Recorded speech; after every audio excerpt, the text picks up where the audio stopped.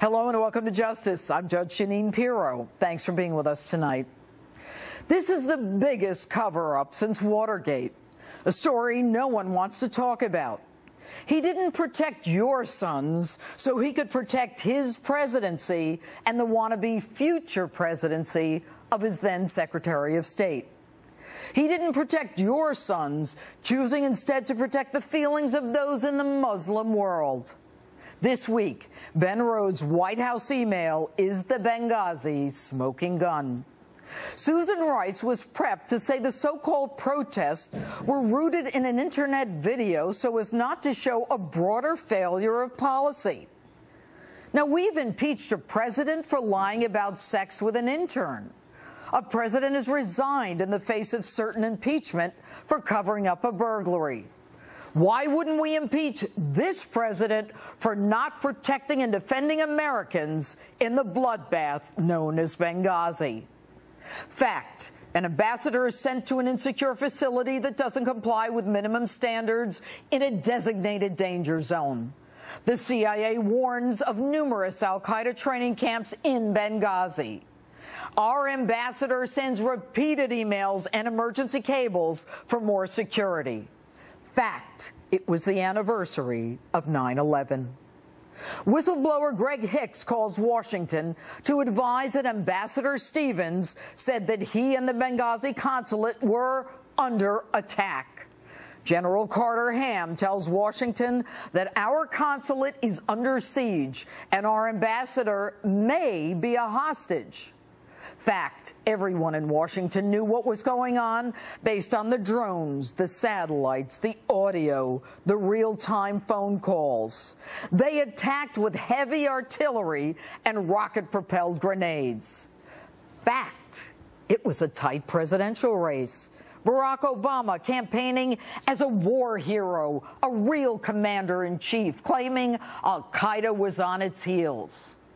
But Obama loses all credibility if the nation thinks al-Qaeda destroyed our consulate and has killed 4 Americans, including our ambassador. So the conspiracy about a grotesque video begins.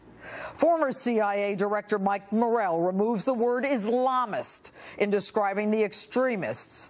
He takes out references to the previous CIA warnings of an al-Qaeda attack. Fact: the Joint Chiefs and Defense Secretaries say troops couldn't get there in time to save our men on the ground.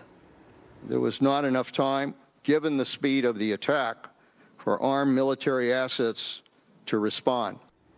The fiction begins. It wasn't al-Qaeda. It was an anti-Muslim American-made video.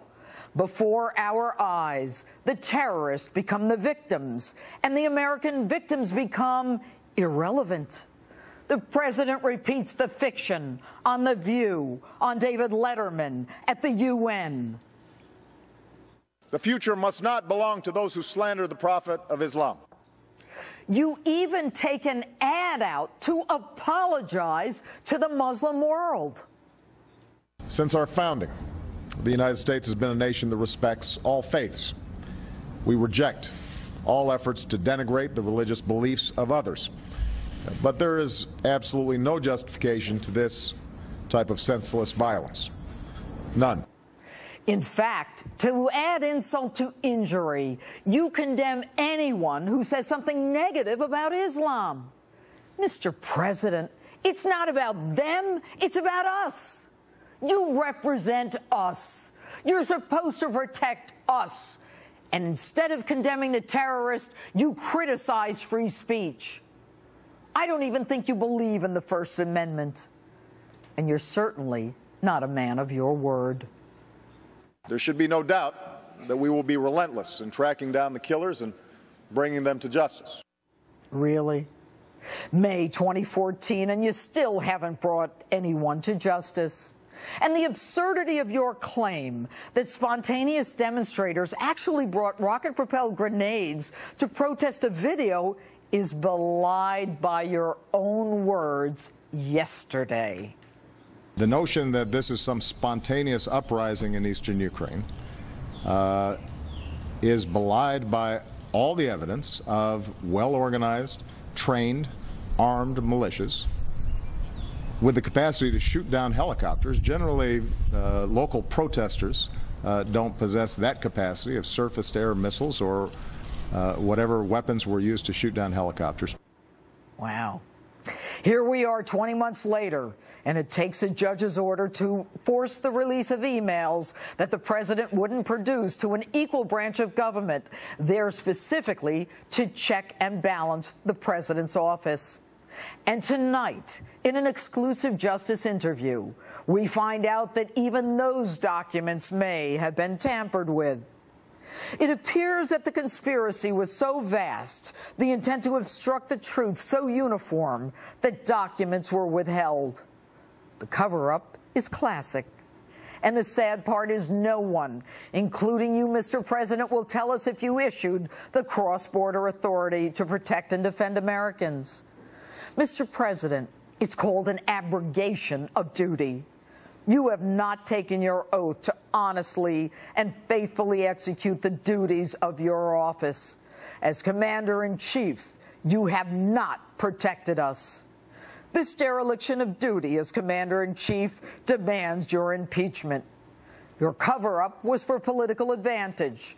The promotion thereafter of virtually everyone involved in your conspiracy, and the stonewalling of Congress, the denying of access to key witnesses, all add up to a classic cover-up. And what's that? You were elected? There is no contract with someone who thinks that the American people are nothing more than pawns in an all-consuming power play to change who we are as a nation. You swore to protect and defend the American people, but instead you left Americans to die, not lifting a finger to help them. Mr. President, none of us want to believe that our president would let Americans die, but the arrogance, the failure to act, the lies, the cover-up make it clear that you, Mr. President, have defrauded the American people. You, Mr. President, have violated your constitutional oath. You have not faithfully executed your duties in the office of the president.